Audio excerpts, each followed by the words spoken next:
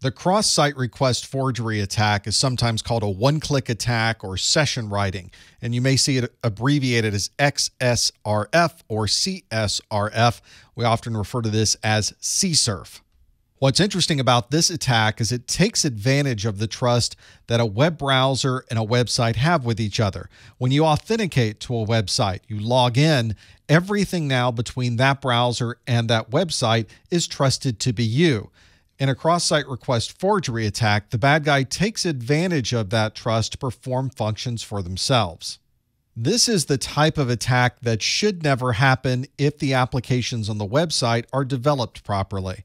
The application should have anti-forgery techniques. Often cryptography and encryption is involved to make sure that other users can't send a request using your browser.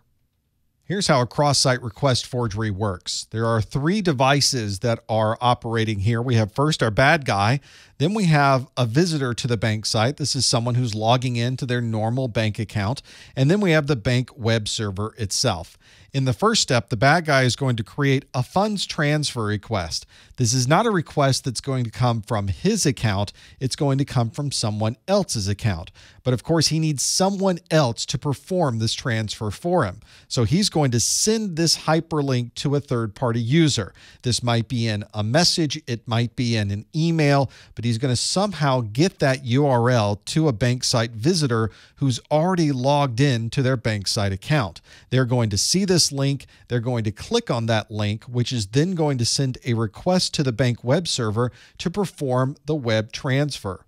The bank site visitor is going to click on this link, which is going to send a message to the bank web server telling the web server, please perform a transfer from my account and send that transfer off to the bad guys.